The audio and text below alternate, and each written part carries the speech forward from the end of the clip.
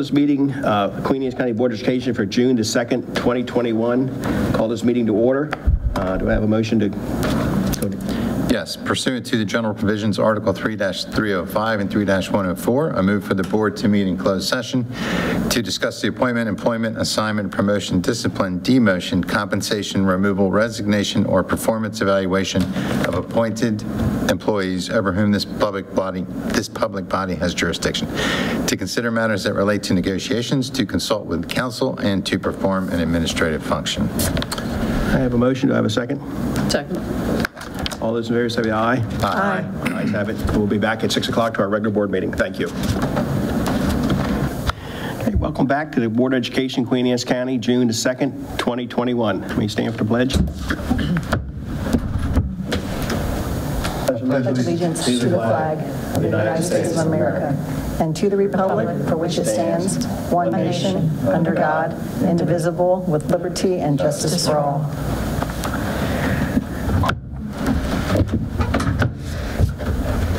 Everybody's had a chance to look at the agenda. Do I have a motion? I make a motion to approve the agenda as presented. A second. All those in favor say aye. Aye. Ayes have it. I've had a chance to look at the minutes, both May 26th for open and close. Everybody had a chance to look at those? May I make a motion, sir, to approve the minutes for May 26, 2021, open and closed. Second. A motion and a second. Any further discussion? All those in favor say aye. Aye. Ayes have it. Thank you. Okay, Dr. Kane, we have recognitions. We do. Some special recognitions tonight. Pointer's down there.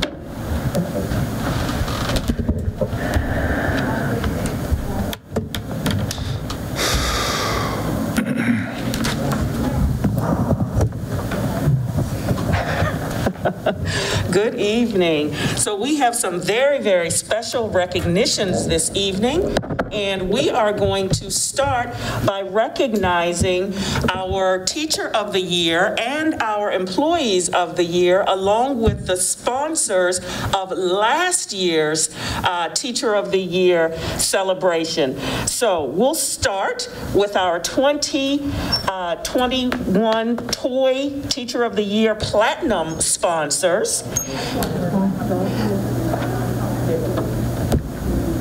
Okay, all right, very good. I guess I'm in charge of that part. So tonight we'll recognize our platinum sponsors that helped to make our 2021 Teacher of the Year and Employee of the Year annual award celebration a success. Our outstanding sponsors have a major role in making sure this event can occur, and we want to express our appreciation to each of them.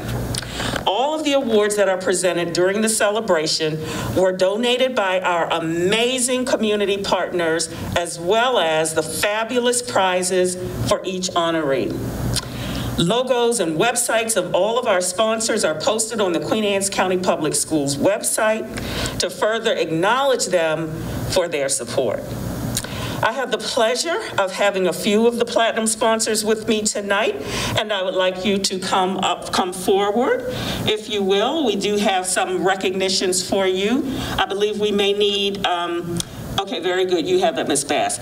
So we have Ms. Amy Bateman from Data Networks. Ms. Bateman, thank you so much. Ms. Bass is going to recognize you.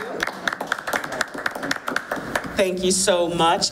And if you step right here, we'll take a picture. Yes, I should Karen's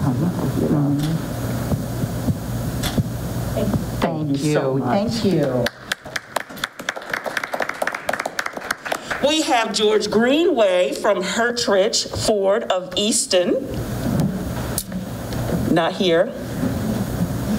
And then we have Doug Eater, I hope I'm saying that correctly, from Oak Contracting, LLC.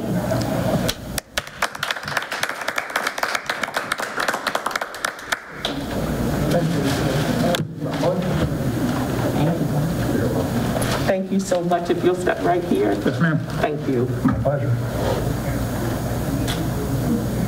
Thank you. Mr. Mick Rayburn from Whiting Turner.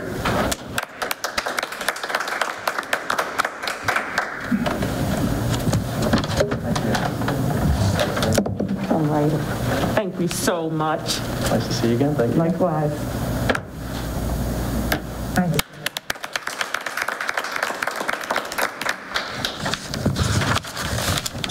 I'd like to recognize some other platinum sponsors that unfortunately could not make it here tonight. AIG Retirement Services, D.D. McCracken Home Team, Kent Island American Legion Post 278, The Marksman Company, Oak Contracting, Power School, Preston Automotive Group, Queen Anne's County Commissioners, and Soitman Family Dentistry. Thank you again to our sponsors for your continued support and for making this such a special year for our award winners. Thank you very, very much.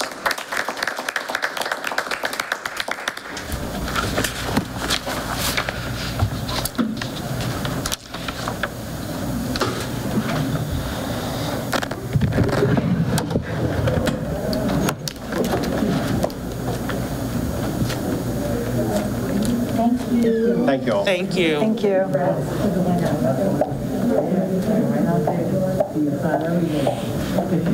And now for our 2019-2020 Employees of the Year and Teacher of the Year winners, because we were not able to recognize them in person last year, it is our distinct pleasure and our honor to recognize them tonight.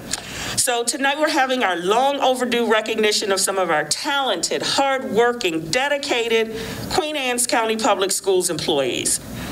We'll be able to recognize them for their 2019-2020 Employee of the Year and Teachers of the Year, and this evening we'll take that opportunity to do that. So we want to thank them for their service, for focusing on the success of our students, and we are so fortunate to have so many outstanding people in our school system. Their sacrifice, their dedication, and love of the profession, whether it is as a teacher, a custodian, a specialist, all of them have a lasting impact on our students. So before we start, once again, we'll take an opportunity to thank our sponsors, and many of them have been faithful sponsors for years. We are incredibly grateful for their continued support.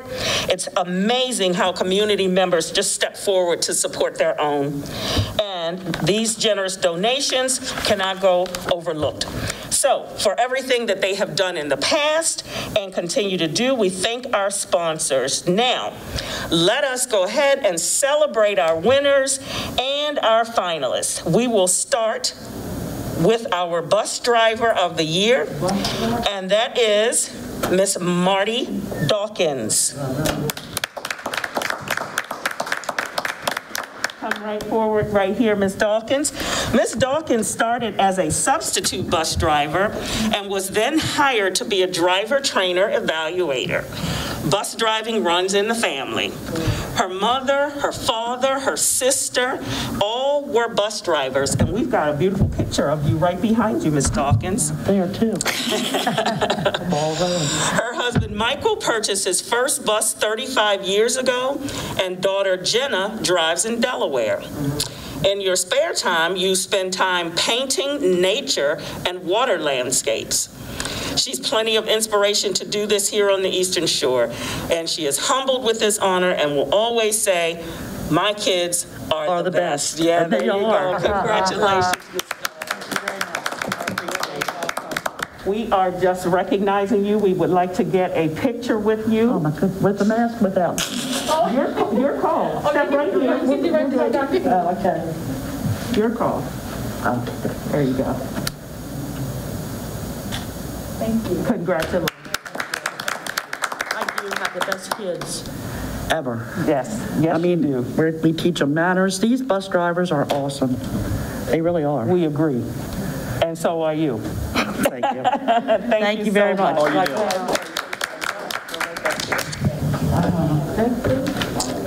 Our next award is for Outstanding Operations Employee of the Year. And that award goes to Mr. Kevin Hollis. Mr. Kevin Hollis, please step forward. Right here is perfectly fine.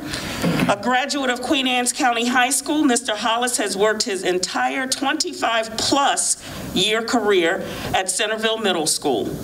Last year, with the custodial staff down to 2 employees, Mr. Hollis stepped up to cover shifts to ensure that the building was ready for students and staff. He greets everyone with a smile, and we can see it behind that gaiter, and a laugh. He is an amazing team player who's willing to help everyone. He enjoys working with such a great group of people, the CMS staff. Thank you, Mr. Hollis, for all that you do, and congratulations to you. Absolutely. Thank you. Congratulations.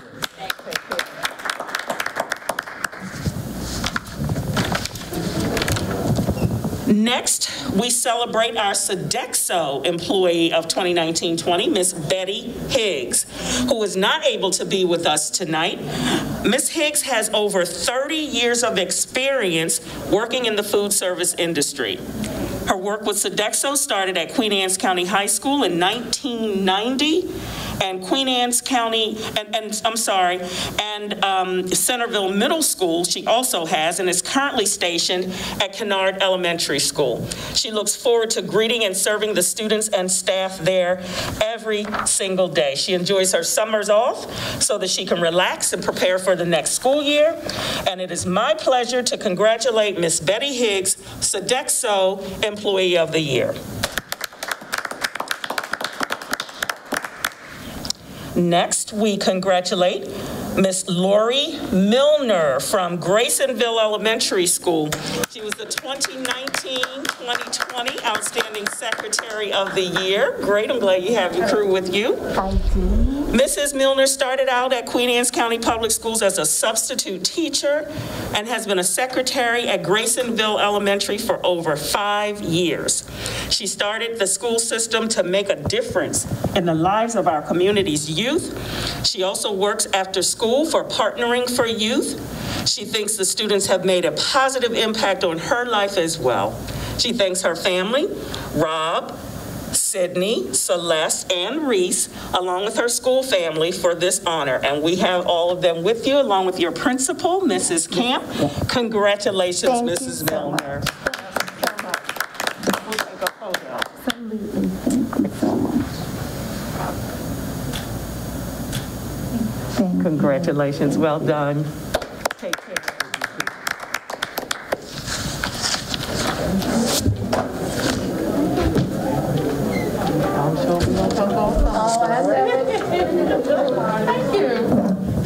Next, we'll celebrate the Outstanding Paraeducator of the Year, Miss Claire Kelly.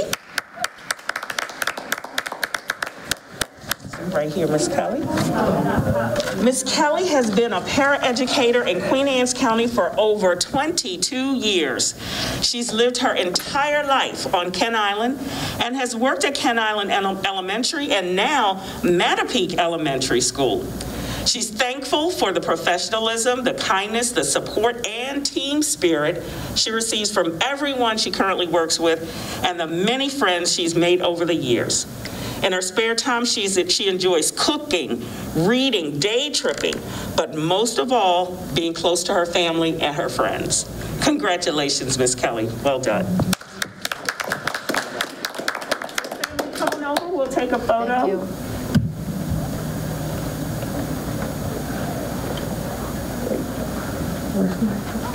There we go.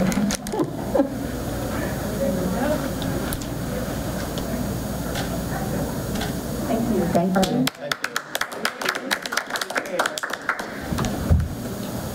Thank you so much.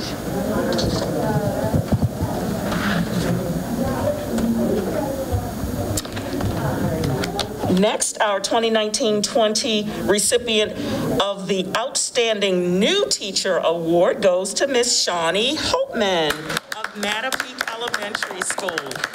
right there. Ms. Holtman is homegrown. She graduated from Kent Island High School. She student taught at you student taught at Kennard Elementary School. After graduating from Salisbury University, she was offered a 4th grade position at Mattapique Elementary. She is thankful for the support from her parents who are with her today, her colleagues, and all who have played a role in her journey. Let's congratulate Ms. Holtman, new teacher of the year. Come right over, we'll take a photo.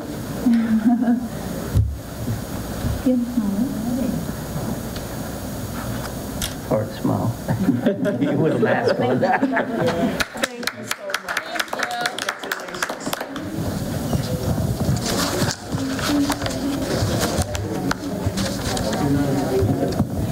And next, we will congratulate Ms. Jennifer Osborne, Education Specialist of the Year. Ms. Osborne is a reading specialist at Mattapique Elementary School. Ms. Osborne began teaching at Mattapique Middle School, where she taught both 6th and 8th grade language arts while earning her Master of Education in Reading, as well as her Reading Specialist certification from Salisbury University. She then went to Mattapique Elementary as a reading specialist. She is a perpetual student pursuing a doctorate, yay, in education, and she really enjoys learning, especially from her friends, staff, and the students at Mattapique Elementary.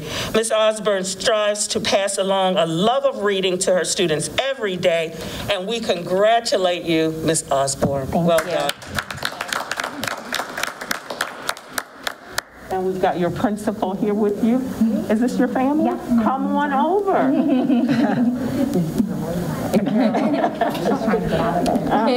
No, we got you here now. Wonderful. Congratulations. Thank you.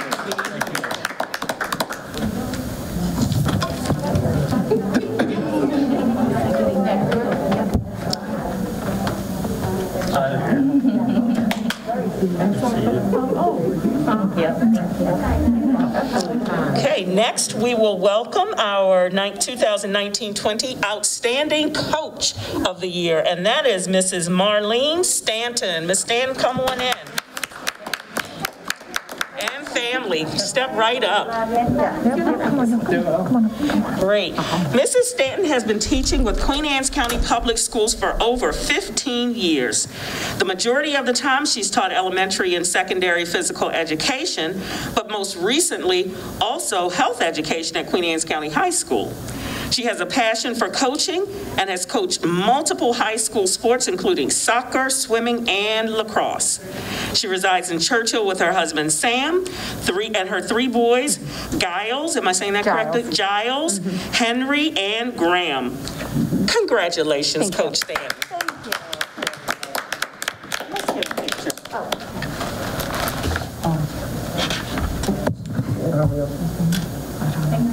Thank you so much. Appreciate you. Thank you. Take good care. Thank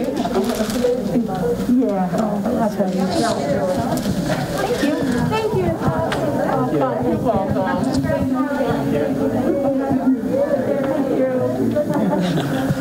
Excellent. Next, the 2019-20 Outstanding Support Employee Award goes to our very own Mrs. Renee Wolf. Come on in, Mrs. Wolf. Mrs. Wolf is an accountability specialist here at the central office. Come right on over. Ms. Wolf is an Eastern Shore native. She started working in Queen Anne's County Public Schools in 2008, first as an administrative secretary at Centerville Middle School, and then moving to her current role in 2014. She attributes her success to the many great people she has learned from and worked with over the years. If we can turn this page, I'll tell you more.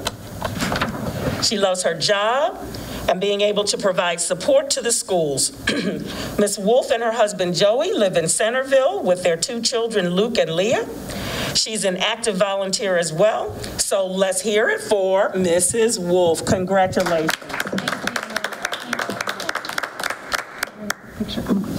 Yep, we'll do it. Thank you. Thank you so much. Thank you, Ms. Bass. Thank you, Mrs. Wolf. Thank you, guys. Thank you. Oh, you're welcome. Now I'd like to introduce to you Miss Amanda Bramble, the 2019-20 Outstanding Student Services Employee. Right here. Miss Bramble? Oh, yep, come right forward. Absolutely. Yes, I love it. Fine. Hello. Mrs. Bramble, Miss Bramble received a bachelor's degree in psychology with a minor in educational studies, a master's in psychology, and a certificate of advanced study in school psychology. And you're going to get that dissertation written, right? Another Eastern Shore native, Miss Bramble serves as the school psychologist at 3 schools, Graysonville, Kennard, and Mattapique Elementary. She feels privileged to work every day with the remarkable educators in this county. She also played and coached field hockey at the collegiate level and continues to coach in various capacities locally. Congratulations to you, Ms. Bramble.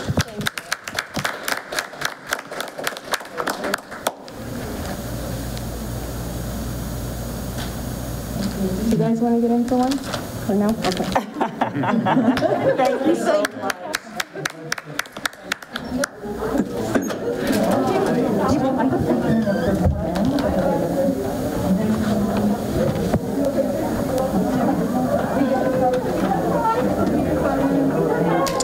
Okay, our next star is the Outstanding Community Volunteer of the Year, who was not able to be with us tonight, but we congratulate Miss Yolanda Hughes. Miss Hughes was born in Queen Anne's County. She attended Queen Anne's County Public Schools through grade 11 and was homeschooled, but she graduated from Queen Anne's County.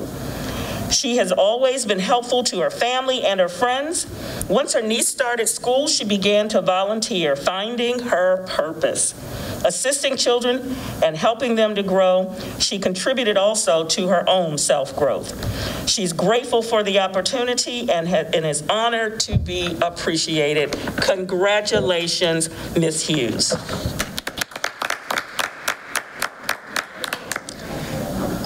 And now, the 2019-20 Outstanding Leadership Award, right here, goes to Mrs. Teresa Farnell, principal of Centerville Elementary School.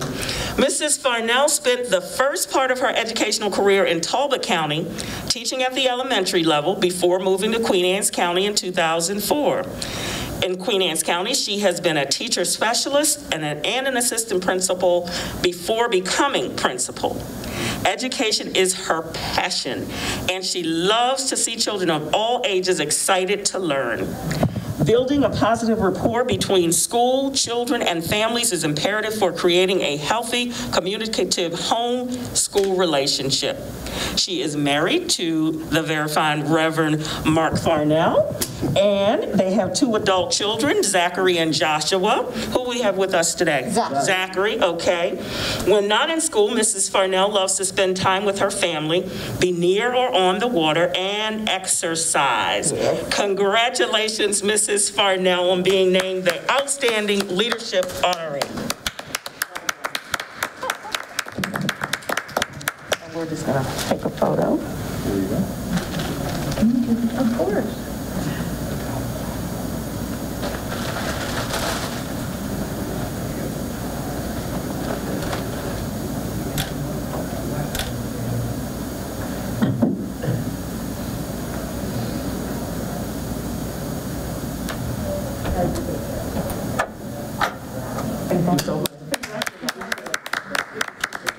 Thank you.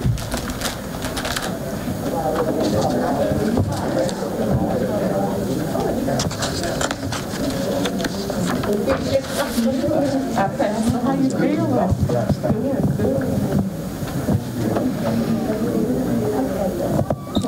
Okay, now it's time to meet the finalists. Well, you've met them before, but since we're going to do it formally tonight, this is the finalists from last year's Teacher of the Year.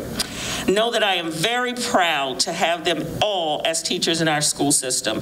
And now I have the pleasure of introducing our first finalist from last year, Mr. David Cherry from Mattapique Elementary School. All right, Mr. Cherry. And your crew, good to see you. It's good to see you as well. Mr. Cherry graduated from Salisbury University with a BSA in elementary education and later earned an MA in STEM education from UMBC. He's been teaching at Mattapique Elementary throughout his educational career.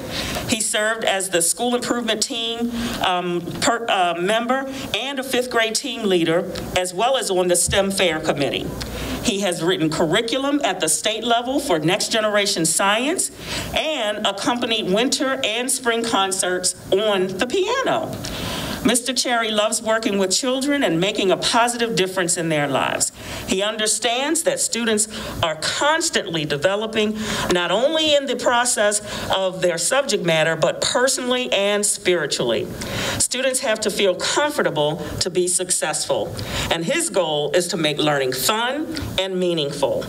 He feels that the most important aspect of teaching is to create a safe and nurturing environment.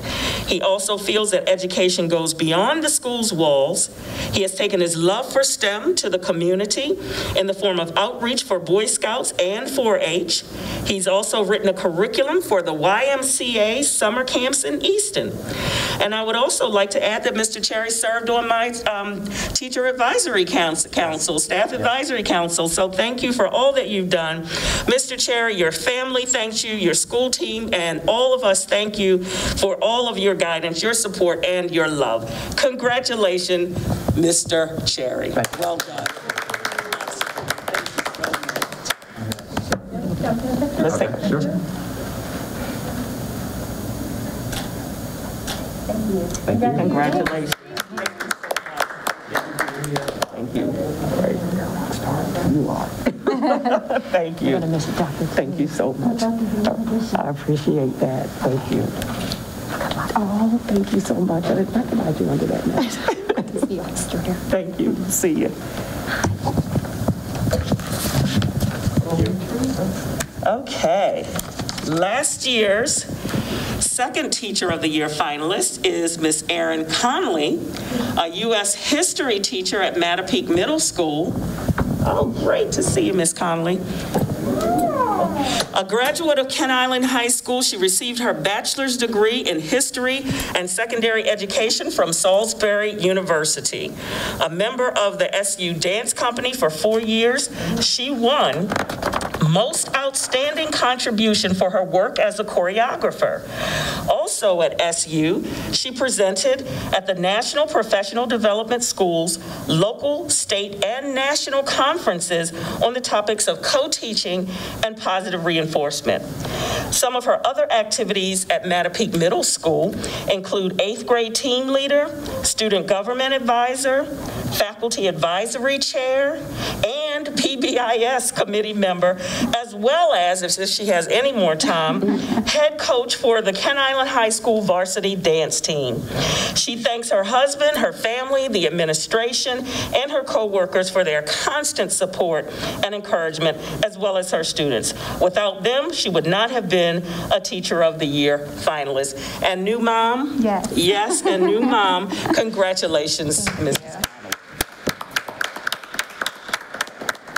An excellent dancer. Well done. Thank you.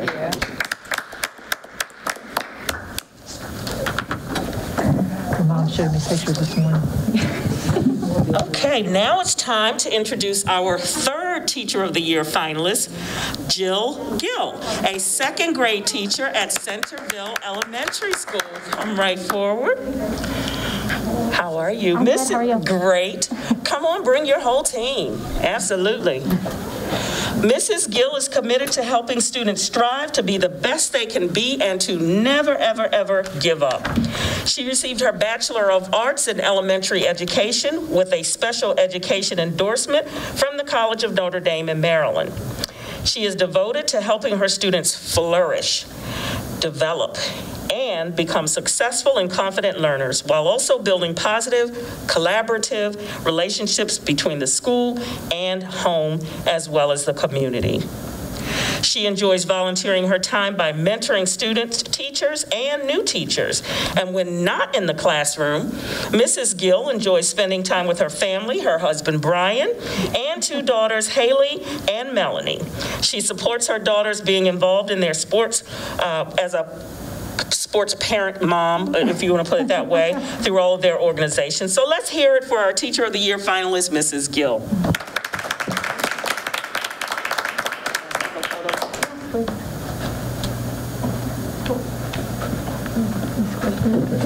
Next to her. Okay. Where do you want me? There we go. There we go. There you go.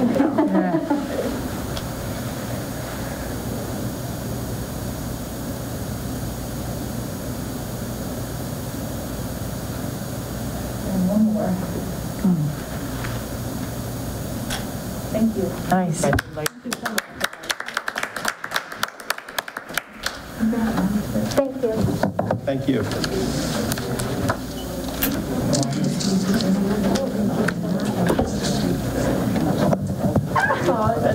That's okay. I'm good. How are you? Good to meet you. All right, our 4th Teacher of the Year finalist is Mrs. Betty Reed. Mrs. Reed is a 3rd grade teacher at Kennard Elementary School. Come on in, Ms. Reed. Step right forward. A Queen Anne's County native, she has been teaching 3rd grade at Kennard for 17 years. She graduated from Queen Anne's County High School, received her bachelor's degree from Washington College, and a master's degree from Walden University in elementary reading and literacy.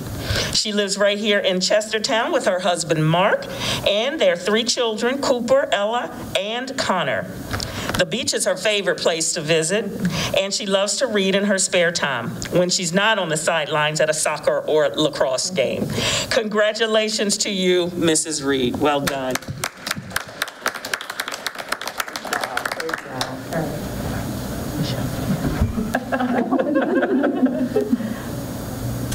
Thank you. Thank you.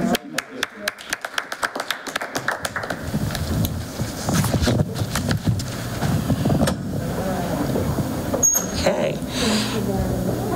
Our 5th finalist for Teacher of the Year is from Kent Island High School, and that is Miss Amber Wright, dance teacher, who could not be here with us tonight. But Miss Wright, as you know, was our Teacher of the Year. She received her bachelor's degree in communication arts from Salisbury State University, later following her passion for teaching to become a certified teacher in Maryland. While at SSU, she choreographed and danced for their dance company. She started teaching at Graysonville Elementary, then became certification specialist for Queen Anne's County Public Schools. But she returned to the classroom to teach dance in Prince George's County and then at Kent Island High School. Miss Wright thanks her student, Abby Skaggs, for her heartfelt nomination. She's also grateful to her administration team for their support, the Kent Island High School staff, and other colleagues from around the county and the state who have offered encouragement. She thanks her parents, Mr. and Reverend George and Bernadette Wright, for sharing the words that carry her onward, and for Andrew, her son, who is her co-pilot, as well as all the other students and all of the folks at Kent Island High School. To her students, she owes many thanks because without them, she wouldn't have been considered for this prestigious award. So ladies and gentlemen, Ms. Wright was the 5th finalist for Teacher of the Year. And of course, 2019-2020, Teacher of the Year was Ms. Amber Wright, dance teacher from Kent Island High School. And again, we would like to congratulate all of the 2019-2020 Employees of the Year and Teacher of the Year finalists. Before we sit down, we do have a few other special recognitions, and this first special recognition is for Miss Barbara Wallace, the school bus driver for Sudlersville Elementary School and Sudlersville Middle School. All right, come forward, Miss Wallace. Come right here, Miss Wallace. You can step forward. Congratulations. Now, this special recognition has been submitted by a parent, Miss Jen Clark, and she said it was okay, I'm sure you know her, that we use her name. And these are her words.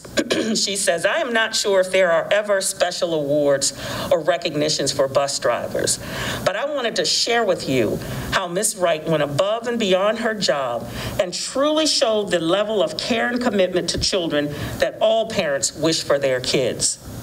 It really isn't a surprise after all the amazing teachers and staff my kids and I have experienced with Sudlersville Elementary and Middle Schools. Sometimes the difficult job of the bus drivers seems to get overlooked. Ms. Wallace showed such amazing care and dedication on this day previously that it was unbelievable to her. As with a lot of us in the Sudlersville area, we live on a farm with a lane that goes back into the farm and a long driveway to our home.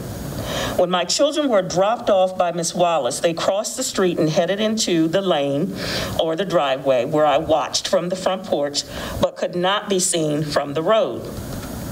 There were a few cars behind Miss Wallace, and you tell us if you remember this. The car directly behind her belonged to the grandparents, of which Miss Wallace did not know it was them, who turned onto the lane after the bus had let the kids off and was pulling away. Miss Wallace was so vigilant that she noticed a car pulling behind the kids and start talking to them as she was leaving. She called the school immediately, who called me, to make sure that everything was okay and that my kids were okay. In today's world, I can't express how thankful I am for the extra effort by Ms. Wallace and the SES staff. Ms. Wallace had done her job and returned my kids safely and was extraordinary in not only noticing something could be wrong after she dropped them off, but calling the school to report it and make sure they got in touch with me, which they did immediately, and she commends them for that. A lot of times this smaller area of Queen Anne's County gets overlooked, but the team representing Queen Anne's County Public Schools up here is amazing, and you all need to be aware. I truly hope there is something that a school board can do to recognize the incredible commitment to safety that Ms. Wallace portrayed, but also the incredible way she represented the Queen Anne's County Public School system and the values we as parents appreciate more than words can express. Congratulations to you. Isn't that the best? Congratulations. Thank you. Absolutely. Thank you. Let's take a photo.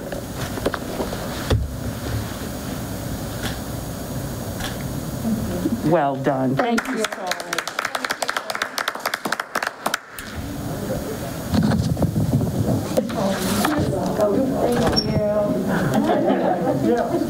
And finally, we have two more special recognitions, and these are Green Schools Recertification Awards for Graysonville Elementary and Kennard Elementary School. Excellent. We got the whole crew. Excellent. Congratulations, Graysonville Elementary and Kennard Elementary School for recertifying as Maryland Green Schools. Graysonville Elementary has been a green school since 2014 and Kennard since 2007. Their recertification has furthered our commitment to maintaining 100% of our schools as green schools for the second year in a row. Queen Anne's County Public Schools is currently the only, let me say that one more time, the only county with all public schools having this recognition. Outstanding. standing. The Maryland Green School Award represents a school-wide commitment to environmental literacy that includes staff, students, and the community. Their efforts make a difference today as well as for the future. We recognize the green efforts your schools have worked to achieve, and we commend this significant accomplishment. Congratulations, Graysonville and Kennard. Well done.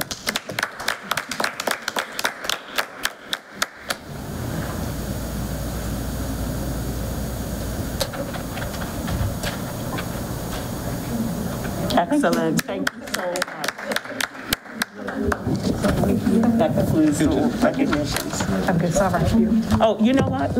I'll get a certificate for them. Yeah, all right. And if Ms. Wallace is still there.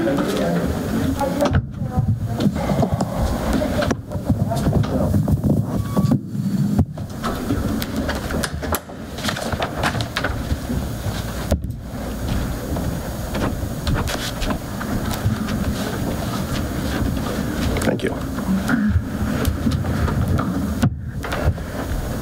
Moving on now, we have our board and staff involvement. Board members, Tammy, you want to start? I do, thank you. Good evening. I would like to recognize the staff at both high schools for organizing the graduations today. This seemed flawless and seamless. From the administrators, secretaries, teachers, guidance counselors, custodians, everyone. Truly thankful for these wonderful events today. To the class of 2021, congratulations. And again, may God bless you all and keep you safe. Congratulations today. It was a wonderful day. Over the past month, I've witnessed the performances that were sent to us by dance performers and various bands through the middle school and high school level. After our meeting last week, I did pop into Queen Anne's County High School to sit through the recognition awards night. Very nice. Always lots of awards. I think it went into the millions this year. And of course, Queen Anne's County High School graduation day, it was a beautiful ceremony and the weather was perfect for it. I ditto the graduation. It was wonderful today. I went to Kent Island and it was just so very cool to see those young people, young men and women who are ready to go out and make a difference, just like they've done already in the 4 years. So it was great to see it. I've also appreciated the performances online. I look forward to seeing them in person next year. Yes. All right. I was honored to attend the graduation at Queen Anne's High School and said congratulations 300 times, and I can do it one more time. Congratulations to all the students who are graduating in class of 2021, and God bless. Yes, I'll re-enter those words. I think the graduation, I was at Queen Anne's myself, and it was very nice. It's looked like things are getting back to normal, the way we need things to be. Very nice thing. It was 10 o'clock in the morning. It was really pleasant. It was nice change. Nice change. I've been to a few of them in the evenings, and I thought the day went very smoothly. I think Ken Allen, from what I hear from the other board members, went well. And we've been to a couple other things. It amazes me what these students have done this year. Kudos to our staff, teachers, and the students and parents that have supported this year of unparalleled things that have happened, but we've gotten through it, and we're looking forward ahead. Dr. Kane? Absolutely. Congratulations, first and foremost, to all of the graduates of the class of 2021. It has been quite the year, and they did it. To all of those who have supported them, their parents, their teachers, the administrators, all the community members, congratulations to all of them, and for all of their support. Thank you. I'd just like to say it has been my honor to serve as the superintendent for Queen Anne's County for the last 4 years. I have learned so much. I'm a perpetual learner as well, and I have had the great honor of working with some of the most professional staff that I have encountered in my career, and I'd like to thank each of them for that. It truly has been my honor to serve. We have done a lot of great things over the past 4 years. We have improved some structures. We have put some things in place. We have done a lot of work with our students. We've continued our academic standing. building, and it has just been not all fabulous and wonderful, but all learning, right? And a lot of fabulous and wonderful. A lot of firsts have been accomplished, and I am very, very proud of that. So for that, I would just like to say thank you to all who have supported me professionally and personally. It has been my honor. Beginning on tomorrow, June 3rd, Dr. Patricia Salines will serve as the acting superintendent until June 30th. She will be on her post as her appointed, in her appointed role as superintendent starting July 1. So tonight is my last night, my last duty here as filling out this responsibility at this board meeting. So until we meet again, thank you, thank you, thank you. Thank you. Thank you. Thank you. And moving on, citizen participation. Mark, we ask all speakers to. Okay, so we ask all speakers to keep in mind the following guidelines. Speakers should sign the roster, including their telephone number and address. Comments should be limited to 3 minutes. Comments longer than 3 minutes should be submitted in writing. Questions or statements to the board should relate to a matter of general policy over which the board has authority. Comments about actions or statements of individual staff members are not appropriate for public comment and should be referred to the superintendent of schools or board president. If you have a specific question, the board will make sure an appropriate staff member responds to your question.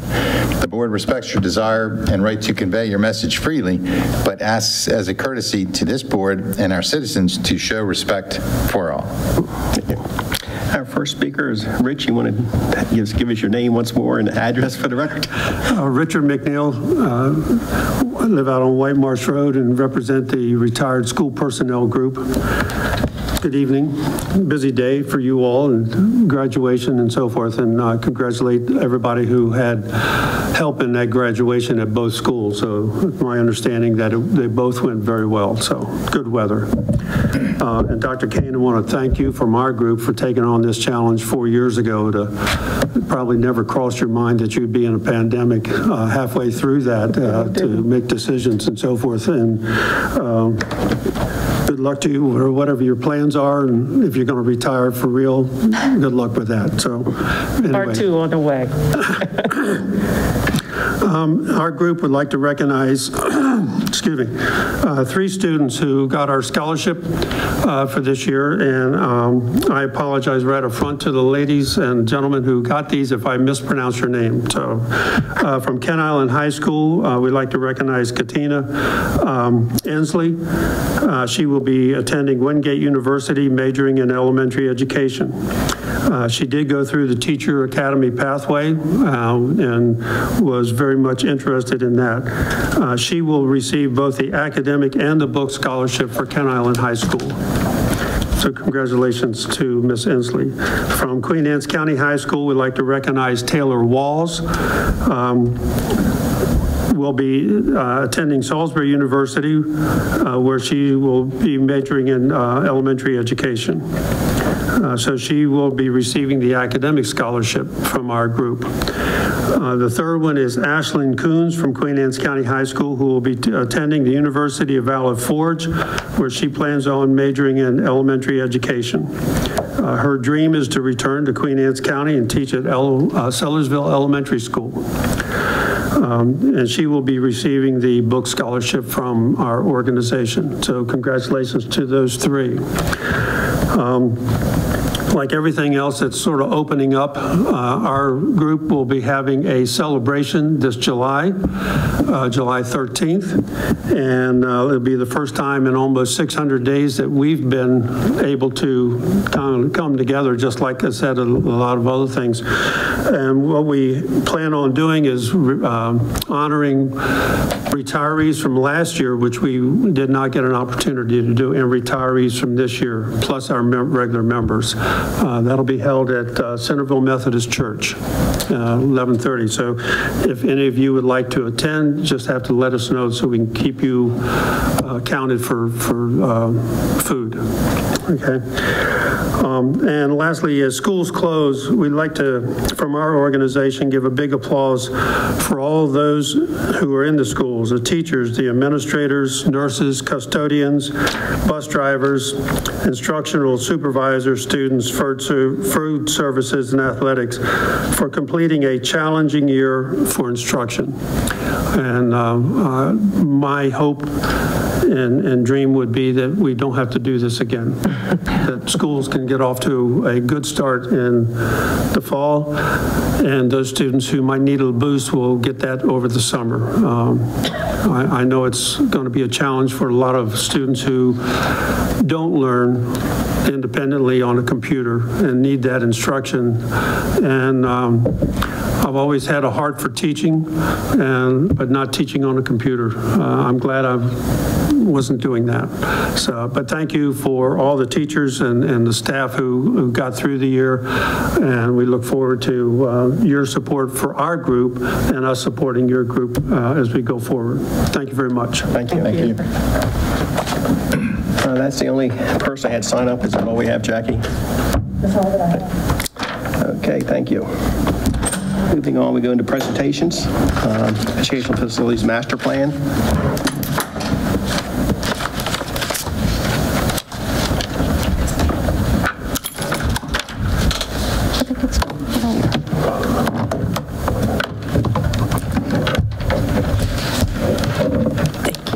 Thank you.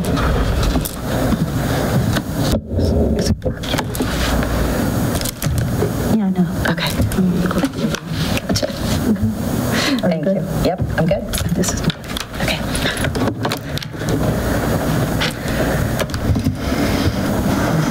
Right. Good evening, President Smith, members of the board, and Dr. Kane. My name is Carla Pullen. I'm the interim Chief Operating Officer for Queen Anne's County Public Schools. I'm here this evening to talk to you about our Educational Facilities Master Plan.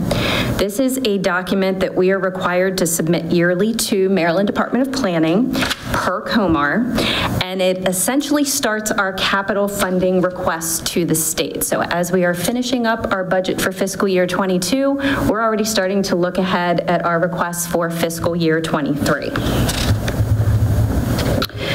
So this evening, I just want to familiarize you with this document so that you know what it is. Tomorrow, we're going to send you a link to the Google Drive that is going to give you an outline of the 130-page document, and it's going to give you a little bit of time to review it. So tonight, I just want to talk to you about the role of the Educational Facility Master Plan in our state funding process, talk to you a little bit about the schedule, talk to you about the draft version that you're going to see tomorrow, and then let you know that the final approval of this document will request at the June 16th work session so that we can submit it to the state by July 1st. Our Educational Facility Master Plan, it's the first part of a two-step process. This, as I mentioned before, is the process that we use to get our capital funding from the state. So the Educational Facilities Master Plan, it's a long-range plan. We project out a number of years to see what our facility needs are going to be. We do a yearly update. We look at our enrollment projections and how those are going to change, both in the next few years, but also in 10 years. We're going to prioritize our facility needs in that document, and then we'll outline the necessary future projects, especially the large ones such as renovations, additions, or new buildings. The capital improvement plan is the second part of that funding request, and I'll come back to you in October to discuss what those numbers look like. So that looks at the upcoming fiscal year, but it also projects out future years as well. We establish timelines for when we're going to request funding for all of our projects. Again, we're looking at the facility needs in that document, and we're looking at what local and state funding matches we're going to have to request from both the state and the county. Quick slide here just to outline where this is in COMAR. It is a COMAR requirement. It states the date that we have to submit it, so we are doing exactly what the state asks.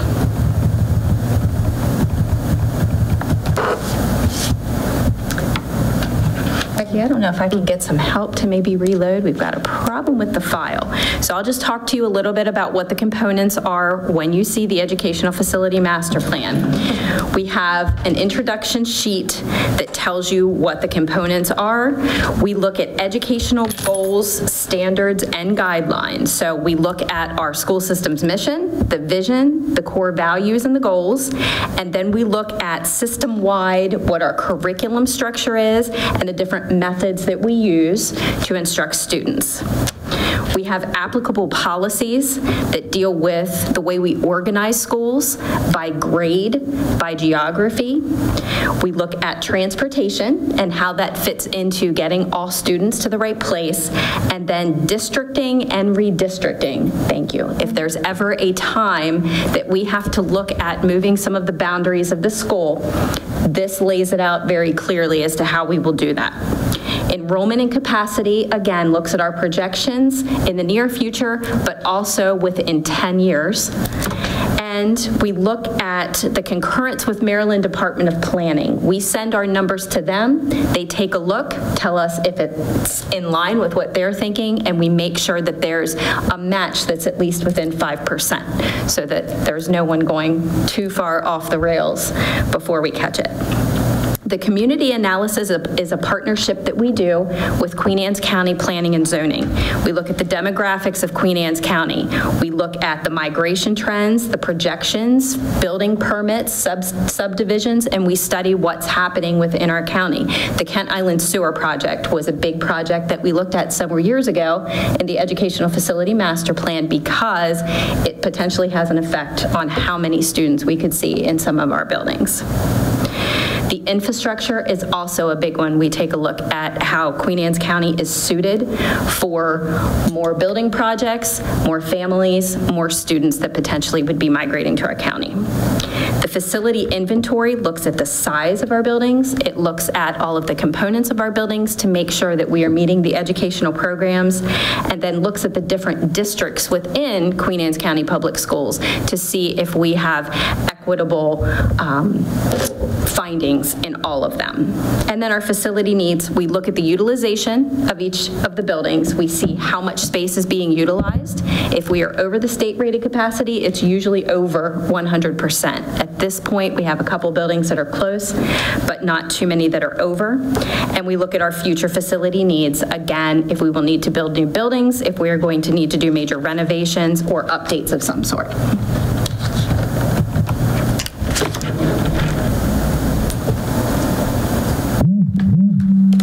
The dates that we look at for the Educational Facility Master Plan, we talk to you in June, we submit in July. The Capital Improvement Plan, we'll talk to you in the September-October timeframe. We'll submit it to the state in October. We don't start talking to the county about their state match for our funding until February, March, or when we start that budget process and the discussions with them.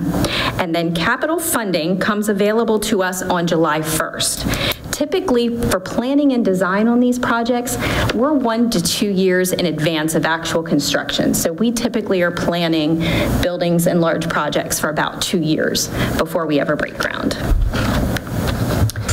The next steps are pretty easy. We're going to get this document out to you. We'll just ask you to take some time to review it. We'll discuss it again at the June 16th meeting in detail. If you have any questions, if you have any concerns as you're looking over it, if there's anything that you want us to explain in greater detail, certainly please contact me.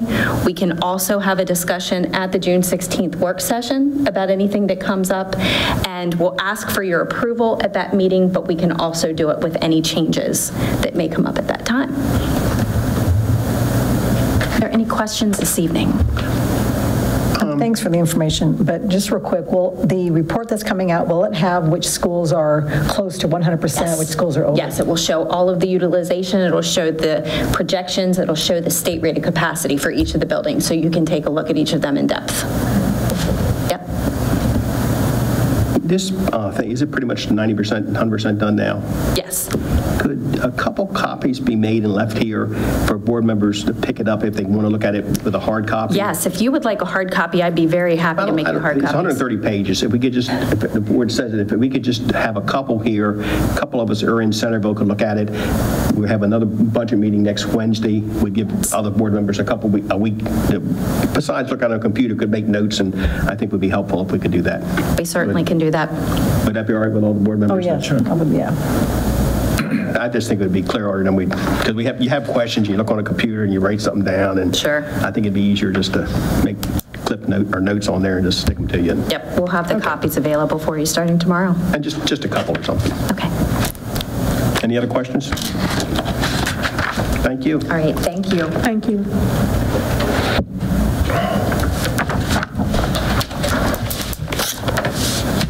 We're scheduled for a break, but everybody's ready to keep going, aren't they? Sure. Please. Okay, Human Resource Report. Mr. Smith, may I make a motion to accept the Human Resources and Substitute Bus Driver Report as presented in closed session? Second. I have a motion and a second. Any further discussion? All those in favor by saying aye? Aye. Ayes have it, 5-0. Thank you.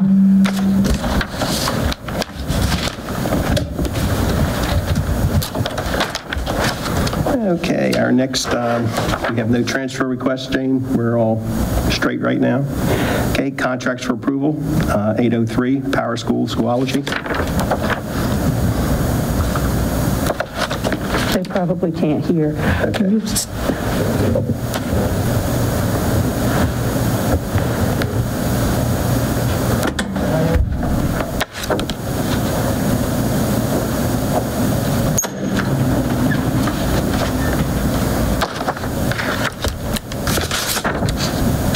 Yep, please come forward. We're going to talk about the Schoology contract.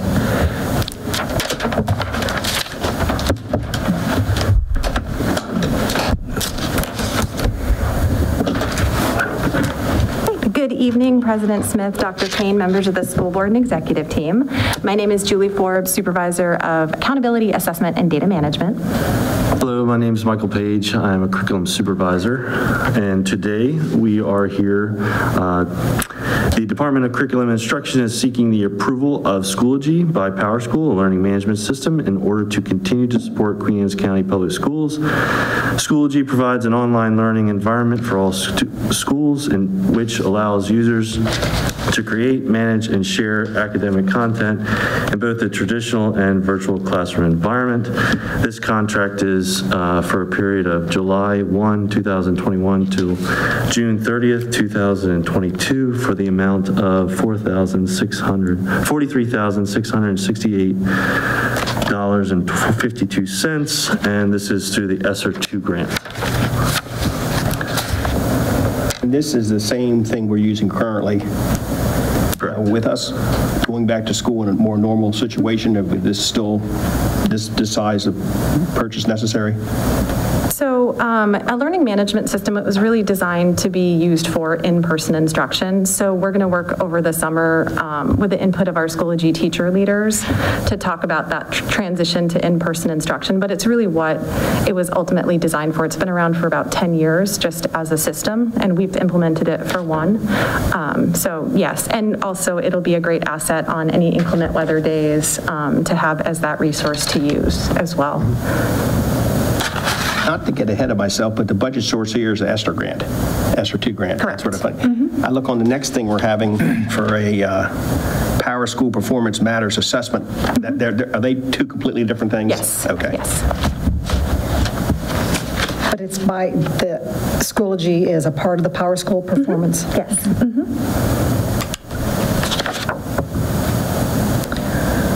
What was our cost last year, just roughly? You know, I apologize, I don't have it with us. They did give us a discount last year, so I think the first year of implementation, per pupil, it was about 50% less, and that's typical of what happens the first year, but we did pay a bit for professional development. So roughly, we ended up with a total amount in a similar range, and that was covered by the CARES Act funding last year. I mean, I think we paid our whole staff one day to do that. That's correct. Yes, as part of the training in August.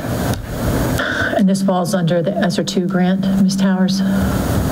As far for furthering education. Mr. Smith, may I make a motion to approve the Learning Management Schoology System contract period July 1st, 2021 to June 30th, 2022, fiscal dollar amount of $43,668.52, budget source ESSER 2 grant. Second.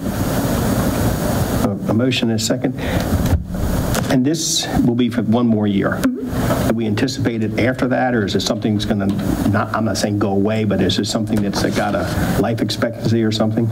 I believe that, and I will rely on Dr. Kane and Ms. Towers for this, but I do believe that all school systems in Maryland are going to be required to have a learning management system by, is it 2022? Is that accurate? That is correct. So a learning management system was something that we needed to have in order to organize the way we do instruction, period. So Queen Anne's County was one of, I think, 2 school districts in the state that did not have one.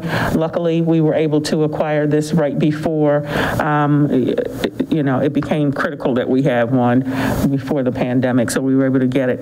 This was also a recommendation from the audit, the curriculum audit that was done some years ago. It just took a bit to get the funding in order to do it. So it is something that will be around for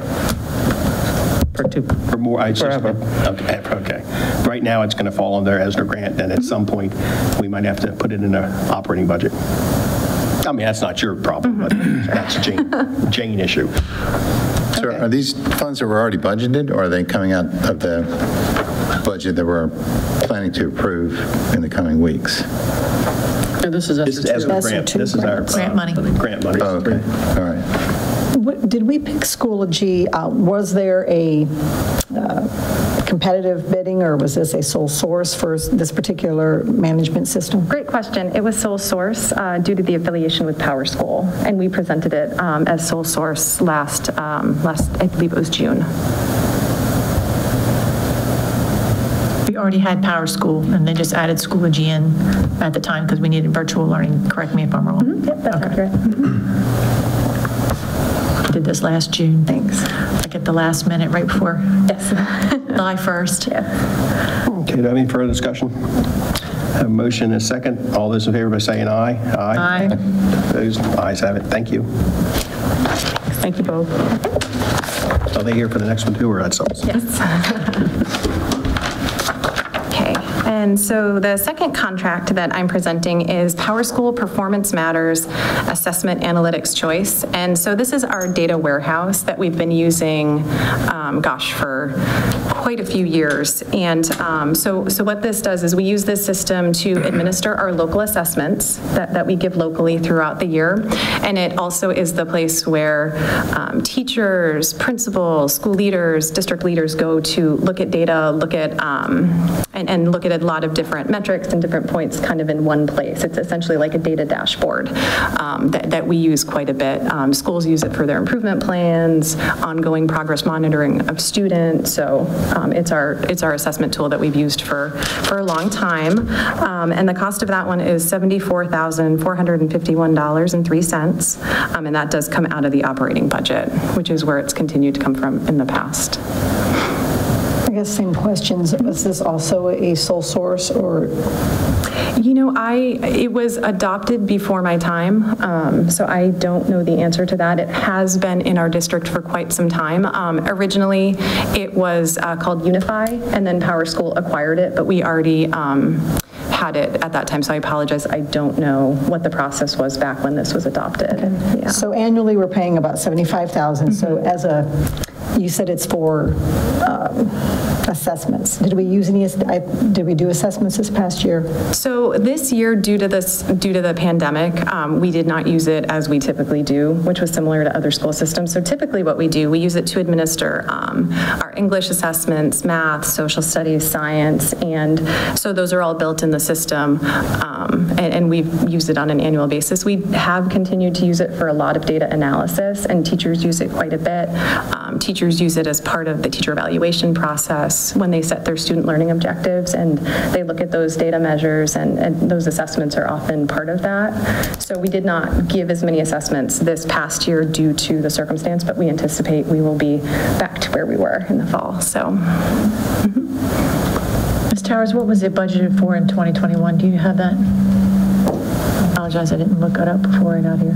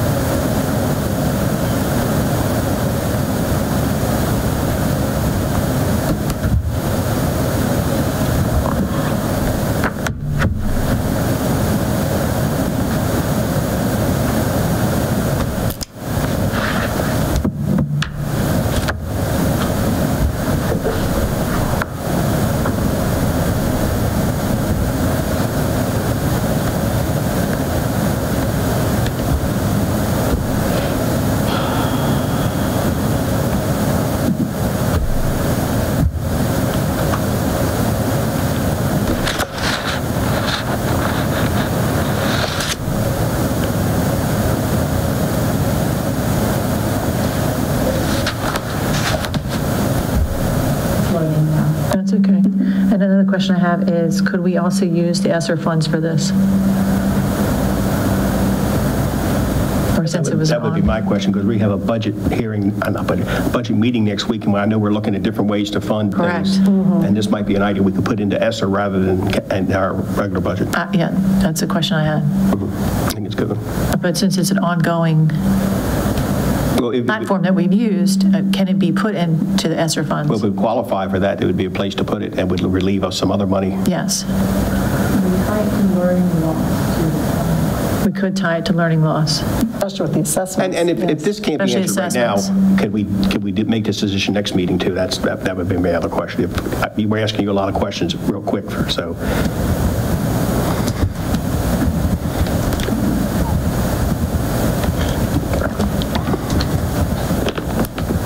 Is that a problem, Ms. Forbes, if we waited until the June 16th meeting, since it's not until August 1st? I don't believe so. I don't think that should be an issue. We are of the essence. No, it's, the contract starts August 1st, so. Could we put this item on next week's agenda? Would that be a problem? How about the 16th, since next week is going to be? Okay, put it on the 16th, be all right? Sure. And then.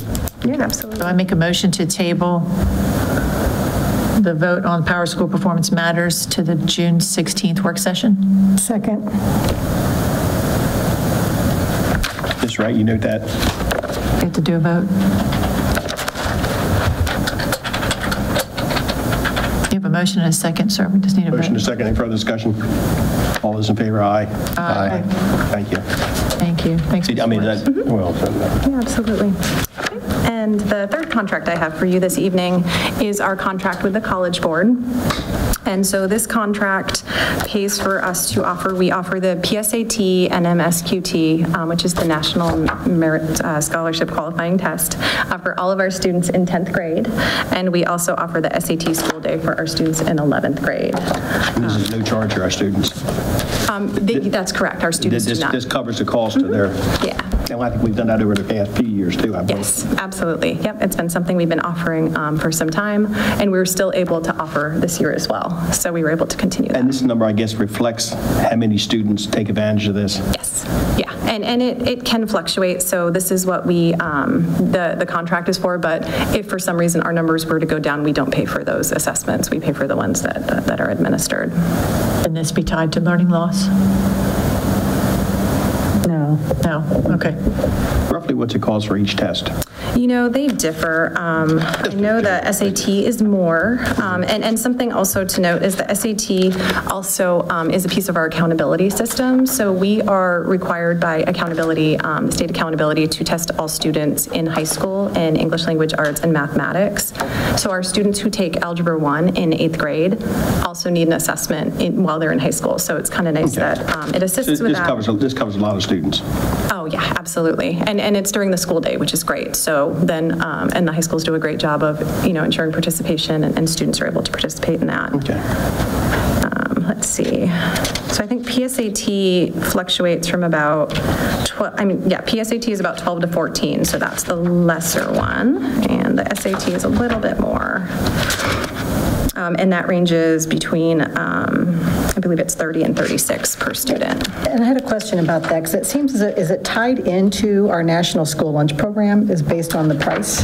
Yeah, so we do receive waivers. So we do, students who qualify for free and reduced meals, we are able, for those who consent for us to share the information with the College Board, we're able to apply for waivers. So we do that every year as well, and we submit those numbers to the College Board, so sometimes that'll bring the cost down even further. But we're paying a certain amount, or doesn't matter if we're getting a waiver, or still this contract is for a certain amount? That's correct, yeah. And also, like, if for some reason in one year we had more students who qualified for free and reduced meals, we'd actually see this number go down because they do cover a part of that student's sign up. So it can fluctuate a little bit, but this I was is just curious, it did say that we're charged whether or not the students actually take the test. This is, I guess, is a practice, or it's a... The PSAT is the practice. Right, so yeah. Do you know what the ratio is taking the College Board versus taking the PSAT? So our 10th graders take the PSAT, and we have really high participation. This year was different, and I could certainly go back and get the actual numbers for you, because I don't want to estimate it's okay. But I know the high schools do an excellent job of encouraging each and every student, and again, it's during a regular school day. And for the SAT, again, it counts for an accountability piece. So just about the majority of our students take it unless there's an unusual circumstance. So it's also just a great opportunity to provide to all students that, again, it's during the school day, we have transportation, again, it's accessible to everyone, and the cost is covered. So I think it's wonderful that we offer this.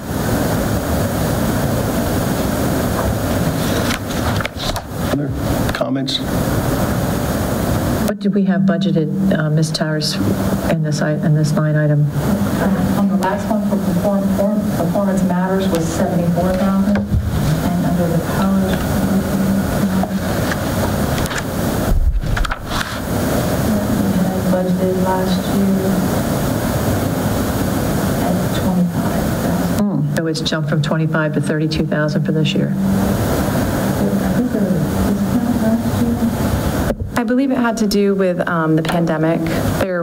Last year was kind of an unusual year. We had paid the contract, and I believe it had to do with offering the SAT. Typically, we offer the SAT to juniors in the spring, but because of the school closure in March of the prior year, we weren't able to, so we actually offered the SAT to seniors in September. So I think that we had paid the prior year, and I believe it may have covered that. It was pretty unusual. So this year we did SAT from the prior year, and then a smaller PSAT and a smaller SAT administration, because this year students were highly encouraged to come in, but we didn't have as high of the rates that we normally do participating, because typically the school day is really what increases our participation. So. Oh, okay. Thank you. Okay, any other further questions? So, Mr. Smith, may I offer a motion to renew the ongoing contract with College Board for the school year July 1st, 2021 to June 30th, 2022. Fiscal impact dollar amount of $32,641. Budget source the FY 2022 operating budget. Motion, do I have a second? Second. Discussion? All those in favor say aye. Aye. Aye. Ayes have it. Thank you. Thank you.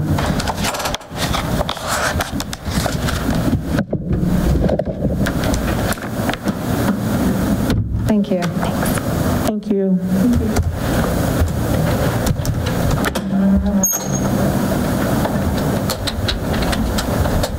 Material of instruction.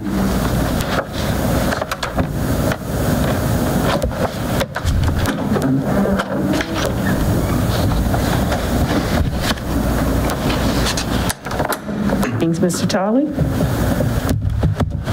Good evening. Good evening, Mr. President, Dr. Kane, members of the board. For the record, my name is Adam Tolley, Supervisor of Social Studies and CTE, and I'm here tonight to seek approval to purchase 2 high school textbook series. First one, World History Interactive, for total amount of $38,439.29 from the FY capital textbook budget.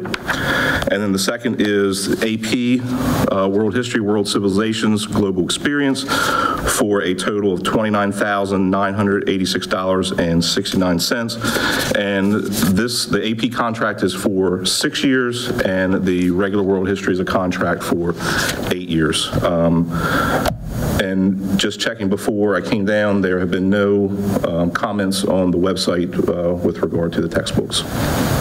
When I see 6 and 8 years, the figure I'm seeing is for 1 year.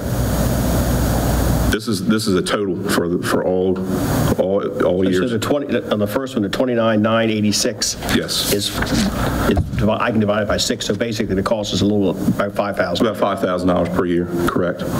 And that's the AP. The AP does not offer they don't offer the 8-year option. And if you remember when we did the public read, we had changed it up right before because they had thrown out that 8-year option, which really is a great value for 8 years.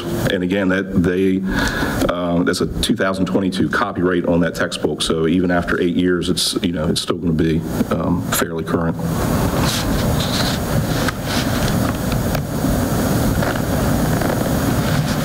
These are, standard books for these type of classes. It's just something something comes in as a. Absolutely, and it is. So we have the physical textbooks that'll be in the classroom, a class set for everybody. AP, a little bit different just for the reading. So we have a textbook for the students to take home as well. Even though there is a digital option, so the students can download so if they have internet issues, they can actually download. If they come to school, download the textbook as a PDF and then access it at home or wherever they are. A hardback book. Yes, sir. What's the life expectancy of one of those things for students? Well, you actually get 6 years out of it. We do, and I think it's at least in my area, we've kind of shifted away from because of our one-to-one initiative and being able to access it via the internet and then be able to download the textbook. Keeping the classroom sets has increased the life expectancy on those books, so they're not being taken home and thrown around on the bus and in the locker room and on the soccer field and that type of thing. So we've made up pretty well. And again, that is, with the one-to-one initiative and students being able to have access to the computer and accessing it whenever they need to, it's definitely helped out. And it cuts down on costs as well, not having to order a textbook for every single student. But the textbook is available if the student wants it. Absolutely, absolutely. Yeah, there's 320 to be split between the schools for that one grade level, which is more than enough because one classroom teacher could teach 3 sections of world history, for example, and they would only need 30 textbooks as a class set. So there's enough, and if there is a student who needs to take the book home for whatever reason, then they can sign the book out and take it home. Absolutely. Any other questions by this board? Mr. Smith, may I offer a motion to approve the purchase of the new textbooks and digital licenses for World History Interactive High School Modern Era, fiscal impact dollar amount of $38,439.29, budget source FY21 capital textbook budget. I have a motion. Second? Second. Any further discussion? All those in favor say aye. Aye. Ayes have it, 5-0. Mr. Smith, may I offer a motion to purchase the new textbooks and digital licenses for World Civilizations, the Global Experience, AP edition. Fiscal impact dollar amount of $29,986.69. Budget source, the FY21 capital textbook budget.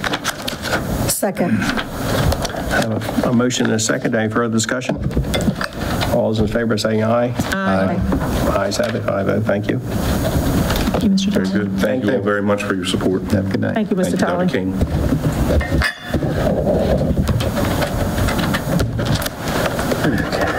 Capital project, interior painting, Mathick Elementary. Good evening once again, board members and Dr. Kane. I'm here this evening to request your approval of a contract with Page Industrial Services to paint the interior of the building at Mattapique Elementary School. This is a contract utilizing cooperative purchasing with Gordian Sourcewell. We will be repainting all of the interior spaces of the building. This includes our walls, our ceilings, door frames, and any previously painted doors. We'll be completing the work this summer, so June 15th to August 15th, to get ready for the students to come back. The fiscal dollar amount is $147,198.17. We are trying to budget at least one school repainting project per year so that we are on a regular schedule, and this was budgeted as a part of fiscal year 2021 in the comprehensive building assessment line item. How often do we repaint an interior of a school? How often does it need to be done? There are a number of schools who have not been repainted since they were built. So within the last 5 years, we have tried to get on a schedule where we are repainting every 7 to 10 years, because that's typically the life expectancy of paint, especially in buildings where we have drywall surfaces. They need to be done a lot faster. Our elementary schools right now are the ones that are the most needy. We've utilized this same contract to do Sudlersville Elementary School, Graysonville Elementary School, and Churchill Elementary School over the last 3 years, and we've had great success with those. So Mattapique will be one of our next. After elementaries are finished, then we move on to our middle schools. We do have several newer middle schools that are not in need of that yet, and then on to our high schools. Have we ever had to do lead remediation on any of our? No, at this point, we don't have active lead in any of the buildings. All of our buildings have had comprehensive renovations, and we've taken care of that during that process. Last one was Stevensville Middle School. Yes, that's right. And was this a sole source? It's not sole source, it's cooperative purchasing. So it is an already bid contract. We have gotten 2 other competitive prices just to see where this falls. And Mattapique Elementary School was opened in 2003? 2004 was the official date. Yep, and has not been painted since then. Yes. And you've worked with this person or this group before, so you feel confident they can meet their obligation as far as getting them by the opening of school year? Yes, they've been able to do it with the other 3 schools. And that school's not being utilized during the summer for anything, so? No, we may have some Parks and Rec activity happening there, but nothing that will preclude us from working within the building this summer. That won't interfere their ability to finish. I mean, we would have to do something with Parks and Rec. Painting's a priority if we have a contractor in there. That's correct. We definitely make sure it's the priority, and we have actually worked around summer school and other programs with this contractor, and they're very flexible. That's one of the reasons that this contract has worked so well for us. Okay, I have the contract in front of us. Do I have a motion? Mr. Smith, may I offer a motion to approve the contract with Page Industrial Services to paint Mattapique Elementary School, fiscal impact dollar amount of $147,198.17, budget source FY 2021 comprehensive building assessment.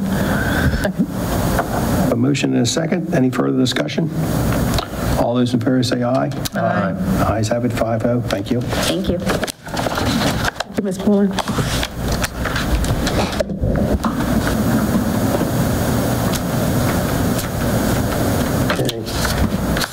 In front of us, we've talked about our next year's schedule.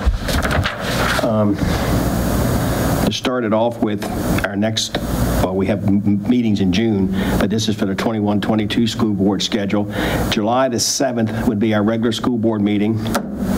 I am going to suggest that we scratch July the 8th.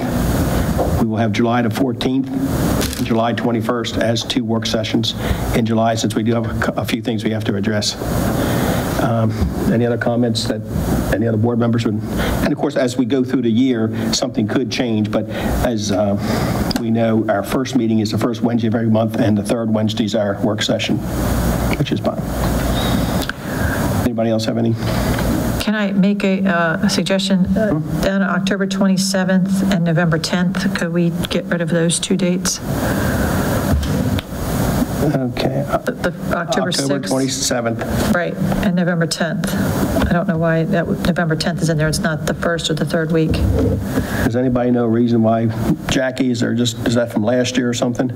Ms. Wright, I'm sorry. Last year, and sometime MAID has their conferences around those times. We need to schedule a session for that. No, we don't, but I didn't. Okay. I have no problem. You want to drop the 27th, October 27th, and November the 9th, and it could always be added if necessary. November 10th. October the 27th and November the 10th. Please. Any other suggestions? Okay, we have in front of us those corrections. I've marked them up. Do we need to approve this? Motion to approve, or just? Make a motion to approve the 2021-2022 school board meeting schedule as amended. First and second. All those in favor say aye. Aye. Okay, thank you.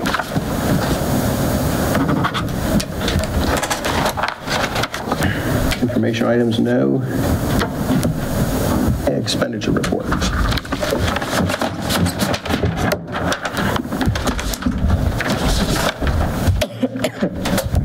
Good evening, President Smith, Dr. Kane, board members. Tonight we bring before you the monthly expenditure report for month ending May. As you can see, our spending to date, we're at 91% as of the end of May. Total outstanding encumbrances is a little over 14.1 million. Total expenses is $75,797,646. Any question? We're having a budget meeting next Wednesday. Yes. You'll have some pretty close numbers and where we are for finals, I hope. I would think by then, or? Right. Last week, what we gave you was very conservative amounts. We've had cutoff dates as far as spending. There's been no major, since that report, there's been no... I can take a look at it and provide updated Just so we have it for the next meeting, if there's any changes or any drastic changes. Okay. Board have any other questions? Thank you. Thank you.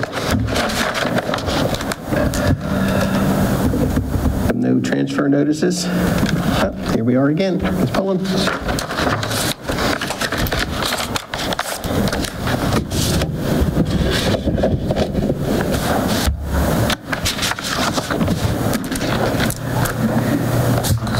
So in a typical year, we would be here with you to discuss our meal price proposal for the upcoming school year. This is just an informational item for you this evening, and what we would typically do is to give you an overview of how those prices are determined, and then to let you know what we are proposing as those breakfast and lunch prices. This year, the National School Lunch Program has extended their waivers through the USDA. So normally we would look at a formula based on what the USDA gives us to determine what those breakfast and lunch prices should be. At this time, because of the pandemic, those formulas have not even come out to us yet. So for the 2021 and 2022 school year, the breakfast and lunch will be free for all students. Those waivers have been extended through June 30th of 2022. So it'll be free lunch for everybody? It will be free breakfast and lunch for everyone for the entire next school year. And the federal government's reimbursed us for this? That's correct. And we've been reimbursed for all the other Meals on Wheels and everything else we've done? Yes. So all their obligations are met to us? Yes. So we do have some current ones that are within the current month, but there's nothing that's in arrears at this point. What I can tell you is that for our meal prices, for any that would be a second meal, so we do have some students who choose to purchase either a second breakfast or a second lunch, we will not be increasing our rates for those second meals. So the 2021-2022 meal prices, as you'll see them listed here, are the same as they are this year, and they would only apply to a second meal for those students. So breakfast at $150, elementary lunch at $250, middle and high lunch at $275. We have breakfast and lunch available to our staff and to the adults. Breakfast at $250, lunch at $450, and an additional milk 50 cents. But the first meal will be covered by the waiver and free to all students. So we just wanted to bring that to you and let the public know that that's what we anticipate for next school year. Is that even if we have it in school? I mean, if we're having breakfast and lunch in the schools? Yes. So how is Sodexo taken care of? How's what? How is Sodexo taken care of? So we have a guarantee, and there's a reimbursement for each of the meals, so that allows us to pay Through the government. the guarantee. Yes. Okay, so they'll be able to get there, we'll be able to honor our contract with We'll be able Sodexo. to, yes. And we did concur with Sodexo about meal prices. If the waivers were not extended, it was not their recommendation at this time that we do any type of increase, even if we were outside of the waivers, because we do have some fund balance in the Sodexo accounts from previous years, and we didn't feel this would be the time to raise prices anyway. So we're able to continue with the ones that we have. That's great. When the government, is the government paying us dollars, or are they sending us food? It's actually reimbursement through dollars. Reimbursement. We're purchasing the food.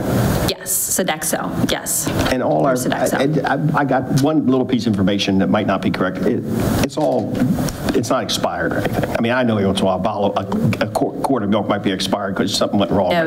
Overall, there are very stringent safety measures that Sodexo and any food service has to follow. And so. But that's not happening. It's very closely followed.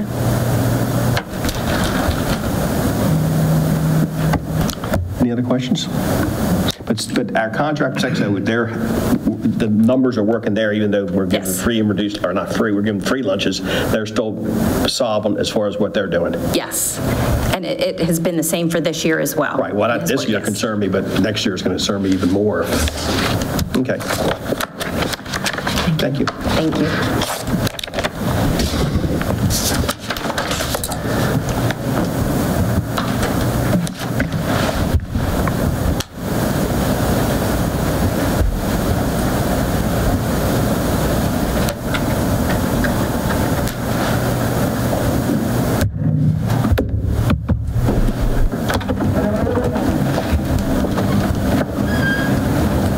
Good evening. For the record, I'm Vanessa Bass, Human Resources Director, and I bring before you HR policies. Policy 404 and 401.1. Those are your educators, that's your principals, assistant principals, curriculum instruction teachers. This is our licensure. It has to be monitored with MSDE, and we monitor it in HR. This is an update for you. This is information first read only. And we had to update it based on new laws. It had not been updated for quite a while. And we are changing to, and it'll be a lot of things that I would have to explain to you one-on-one. We used to take something called the National Teachers Exam. I was covered under that. Then they went to practice exams for, much like your SATs, if you scored well on your SATs, you didn't have to take your practice one. The score above 1,200 would let you come on in, and then you would just have to take your subject exam, special ed, art, or whatever the practice exam Educational Testing Services told us we had to keep our licensures. Other than that, it would be after you get your BA, you can take coursework. You wouldn't have to take, not unless you wanted a new endorsement. Every time you get a new endorsement on your license, you would have to do something for that endorsement. So when I get the questions, are the people highly capable? Yes, they are, because it's based on MSDE. And this is replacing a BOE resolution number 8093, which was written in 1993. One of the ones we had discussed at length. So it goes on to tell you what we do, what our responsibility is, and what the teacher, educator, / principals, assistant principals have to do to keep their licensure. And it's also noted on our license. So do you want to do these all at once, Mr. Smith, or one at a time, or? I think I have no problem grouping them all. Grouping it all at one time? Read the policy number, because it's the first read. So. You want to do the personnel records as well? And Title IX and policy for student Matt, nutrition. does anybody have any questions? Matt's in the back to answer any questions. Anybody have any questions on this right now? Well, I do have a question on the Title IX. That's not true, okay. Matt'll be up. Okay. I shared with him, but Matt'll be presenting that. Okay. Okay. Al, I mean, do you think the best way you want to do them all at once, or you do them separately, or how do you? Well, I think if there are questions about individual ones, you certainly can, if you separate them. You don't need to approve anything, so this is the time to ask questions. First read. This is for first read. Yes. Yes. That's Okay, it. so does anybody have any questions for Ms. Bass right now? Thank you. Okay, sorry. And you have another one? I had one more, 423. Okay. 423. It is personnel records. It is a brand new policy. We did not have a policy to speak on what we need to do, what should be in files, what cannot be in files, what people can look at, as well as myself, how to do it. So I get a little nervous when we do not have policies and regulations for that. So that will be brand spanking new. I was the one that was a little nervous about it. So it had no resolution. It has nothing to review. So it will be first read and also a new policy.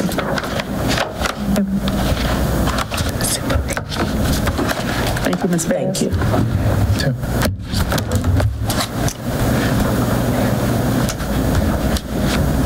First chair, second chair.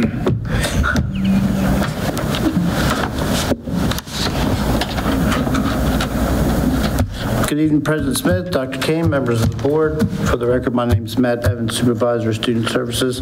I'm here with an updated Title IX Policy 528, Title IX Regulation 528.1. In short, the U.S. Department of Education published new regulations regarding sexual harassment under Title IX of the Education Amendments, and these went into effect in August of 2020. So what you have before you in the policy and the regulation are those updates. So everything in red is basically what's updated. Correct.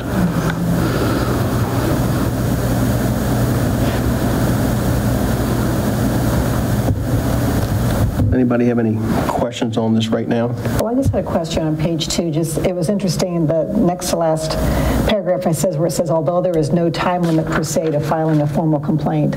So I noticed that part of, like you could complain that somebody made an inappropriate joke, right? That could be a complaint.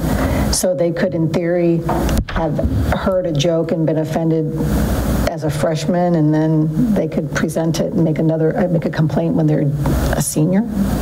Where exactly is it? It's on page 2, and it says, although there is no time limit per se to filing a formal complaint, for complaints initiated by the complainant or his or her parent or guardian, the complainant must be employed by the district or participating in. So it's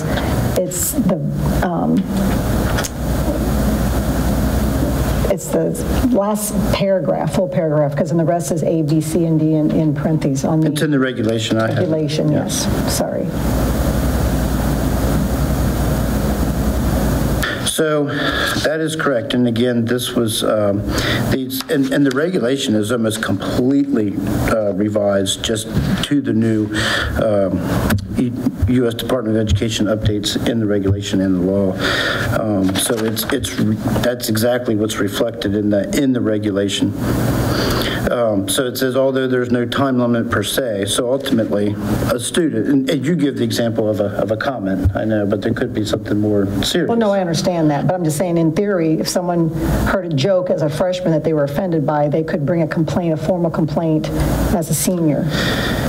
That is correct. And just by filing a formal complaint, that does not mean that there will be a formal investigation completed. So. Okay.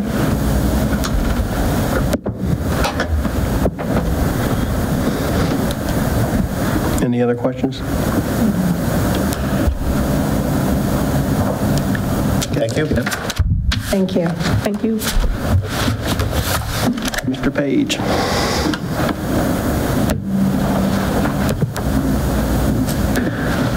Good Good evening again. My name is Michael Page. I'm a curriculum supervisor, and I'm here to present to you the policy 640 and the regulation 640.1, which is the student nutrition, health, and wellness policy. And these are updates to an audit that we had. So the information that you see in here was requested by MSDE that we have 2 items within our policy. That is that we clearly articulate that there is a triannual assessment that is performed on our wellness policy, and that is required by the Health Hunger Free Act of 2010. And they also requested that we have specifics within our policy about community interaction within the policy. Also, what we have before you is the regulation 640.1, and 640.1 is an update to a lot of the food services that we provide to our students. So free and reduced lunches, our nutrition standards, and so on. So there has been a lot of updates that have come from multiple departments: food services, curriculum and instruction, student services, and human resources. So this is a overall policy and regulations that is kind of the wellness of our entire community in regards to our staff, our students, and our community members. And these are kind of the guidelines that we follow in regards to that. Any questions by the board? I was curious, I know I can look it up. If you have a quick link, though, would you mind sending me that information that this policy is based on? You were saying what was it based on? So there's several things that it's based on, and I can absolutely send it to you, yes. Yeah, that'd be great, because I was curious, it did say that they wanted you to get, all students to get 60 minutes of activity in a day. Do they still do PE? I thought we ended, is there PE throughout the entire 12? So there's 2 things within here, and they kind of are separated. So there's physical education, and then there's physical activity. Okay. Would you like clarification on those time frames? Is that weird? No, I think that if you could just, it'd be greatly appreciated if you could just lead me to where we're pulling the information from. That would. Mr. Page. Okay. Yes. If I may, Ms. Bennett, if you look on the policy itself under specific references and titles, the very last number 6, it gives you where the COMAR references are, the Maryland Wellness Policies, Practices, Center for Disease Control, Journal of School Health, and Code of Federal Regulation, Title 7. It lists them all there. Okay. And don't we have this, when it's a policy, don't we have links to those on the website? So you're asking me if these are specifically linked? I don't. Yeah, when they're in the. I do not think they are, but okay. but I can do that if that's normal practice. No, I'm just. But I can absolutely send you. Yeah, thanks. No, it's just an area of interest for me, and I find it fascinating that we seem so into everybody's life about this nutrition and wellness, and I just want to see where it comes from. Absolutely. Thanks. Yes, ma'am. Okay, so this is pretty much a brand new regulation, though. So this actually comes from policy 701, which is also listed as wellness within there. And that was one of the conversations that the policy committee had 2 weeks ago in regards to how to handle this policy. And what essentially we're doing is we're taking 701 and 640 and moving them together. Essentially, they say the same thing, but 701 was so outdated from 2011 that we decided to scrap the regulations and redo them. And that's where you see them reflected in 640.1. Thank you. Okay. Thanks. Any other questions? Okay, thank you. Thank you, Mr. Page. Thank you.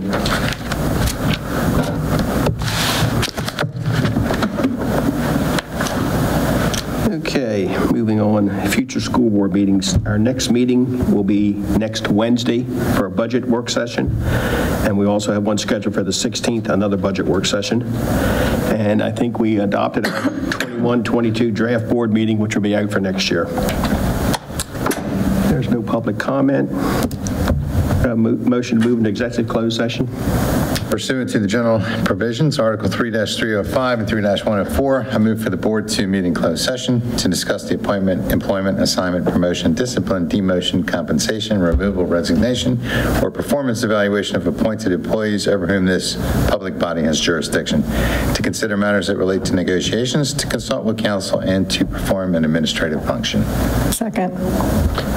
Motion and second. All those in favor saying aye. Aye. Ayes have it. Thank you. This concludes our regular board meeting tonight of June the 2nd. Thank you.